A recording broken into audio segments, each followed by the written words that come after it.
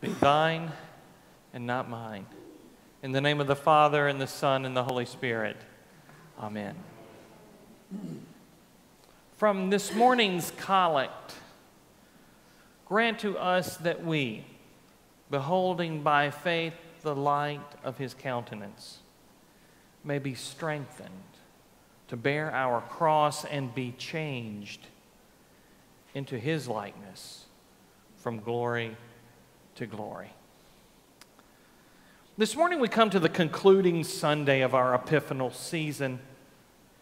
Ash Wednesday is upon us, and we are on the cusp of Lent. The Christian calendar observes this climax and shift of seasons with recognition of what many scholars believe to be Christ's most significant teaching moment and his central epiphany outside of his passion. Today, we discuss the Transfiguration. At St. Michael in Anniston, a beautiful stained glass window on the west-facing wall of the nave commemorates the significance of this event. It was dedicated in memory of Alvis Williams, a respected benefactor of that parish, and his nephew, Dr. Bill Ferguson, maintains his legacy in that community. I mention it because in the late afternoon light, as the sun is setting, especially in and around autumn, the light and colors cast through and reflecting due to this striking and iconic artwork are spectacular, to the extent that it has the might to give reason to stop immediately in one's tracks. Happened to me multiple times. Just to admire with great wonder, marveling at its beauty. Light penetrating into the room, dispelling the darkness. Paul references the dynamic, authentic nature of light this morning as the New Testament pairing with our gospel account of the Transfiguration. We have discussed the illuminating and contrasting power of epiphanies for the past few weeks. It has been fun. And I anticipate next year's season of revealings and happenings.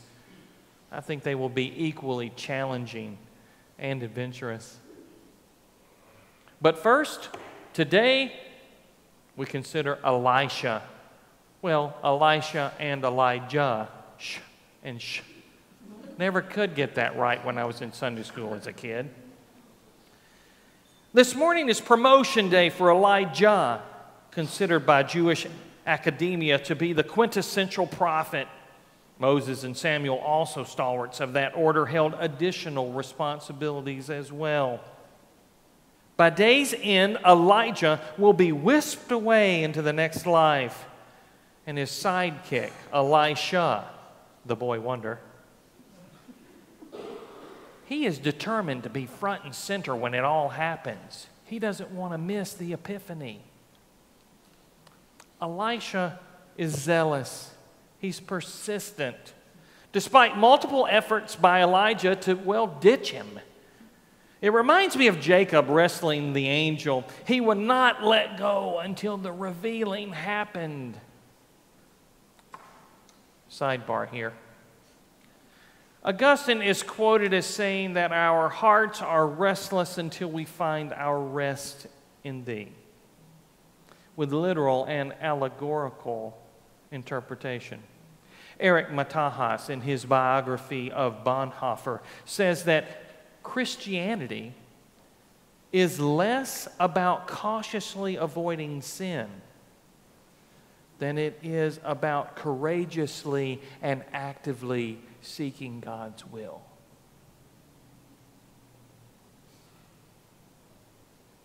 So much of what this journey of becoming, self-transfiguration,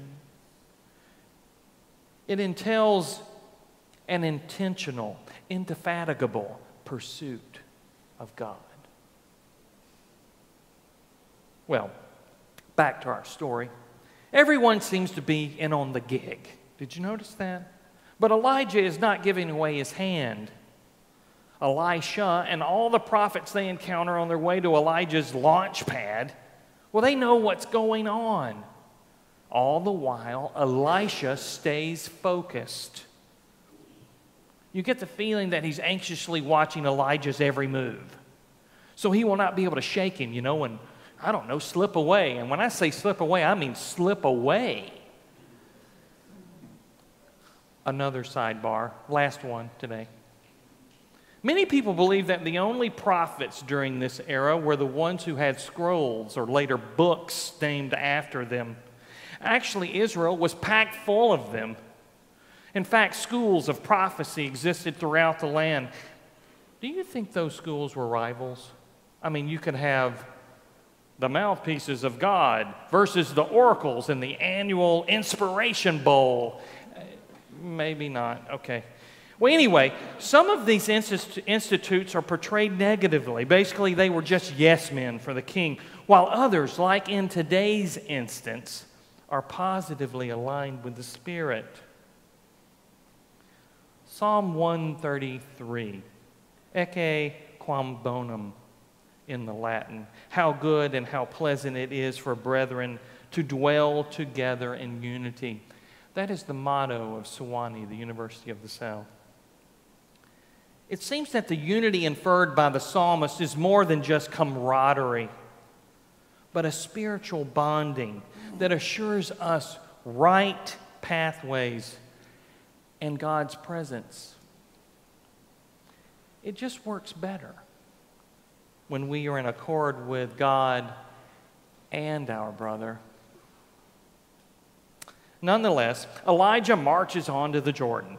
And there we see the lesser celebrated of the miraculous water crossing stories. I mean, everyone knows the one in Exodus with Moses and Charlton Heston and... anyway. But let's just suppose that some similarities exist between the two.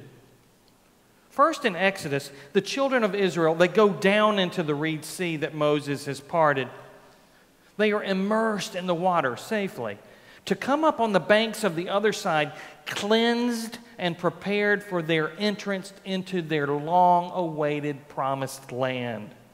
They are emancipated from their Egyptian bondage, freed to pursue a new becoming. Wow, what a happening. Second, Elijah and Elisha, they go down into the Jordan River, again safely, to come out on the other side, prepared, cleansed, freed from their bondage so they could experience their revealing. Both sages readied for the next phase in their becoming. Does it sound familiar? Reminiscent of an experience that we all share? We, at our baptism, cross through the consecrated waters in anticipation of our new journey and our divine encounters, cleansed, freed, emancipated from our bonds, our own revealing, transfiguration. Well, meanwhile, Elisha waited upon the Lord, as we discussed last week. He must have been frightened as the fiery chariot and the imposing horses swept his counterpart away. I mean, you just don't see that kind of stuff every day. But the mantle was passed on to him, and he was enlightened. What a story. But wait, there's more. The next we hear of Elijah is in today's gospel pericope. Mark's account, as many of you will applaud, is the more brief and direct version of the Transfiguration. Remember his theme of immediacy and urgency. The other synoptics are more detailed. John references Transfiguration, but never really actually recounts the event. And we have yet another reference in 2 Peter. Here's the story, roughly.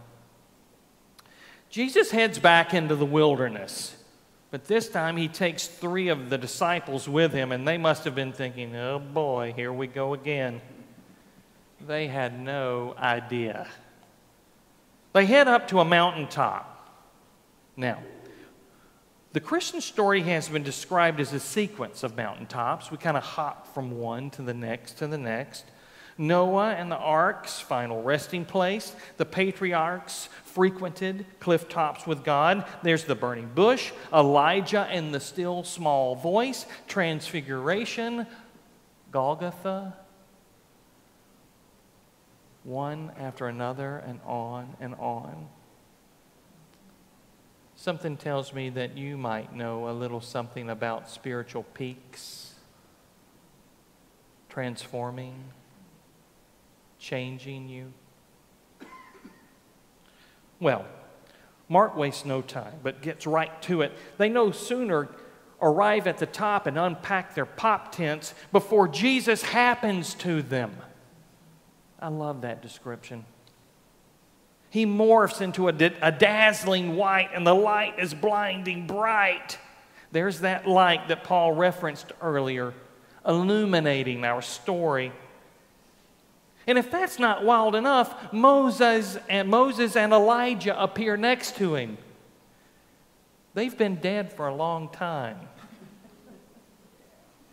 The three disciples were freaking out, kind of like Elisha, but they were enlightened as well. The grand epiphany was immediately in front of them. Christ, bridging the gap between prophecy and Torah, fulfilling all that was foretold and completing the law. The culmination of the biblical narrative and the essence of a Jewish Christ were displayed right before their eyes in living color. Jesus was transfigured, and so were they. Forever transformed. They were changed. No wonder these guys and their peers turned the world upside down. The mantle had been passed on to them. Now, honestly, I don't know why they were admonished to keep the experience quiet. That seems a little odd. The timing's weird right there. Maybe the moment wasn't right for the magnitude of this sort of revelation. Maybe it was a liberty taken by the author to explain how an occurrence of that kind of magnitude did not have more of a direct impact at that time. I mean, think about it. If this had proliferated, all of Israel would have been in an uproar. I don't think everyone was ready. Only a few had been transfigured like the three disciples or the exiting Israelites or Elisha standing by the Jordan River with his clothing torn in two. More revealing had to occur. Christ needed time to happen to more people like me and you. Would they be ready? Would they be ready by the time he reached Jerusalem? Jesus comes off the mountain and turns his head towards Jerusalem and his passion. Would they be ready for the cross or his resurrection? You realize Jesus is still happening today. Today. Yet it is hard to transform and be changed and be readied with all of our modern busyness. But Lent is coming nonetheless. Good Friday and Easter soon thereafter. Are you ready? The Epiphany is right before you. Are you ready? Amen.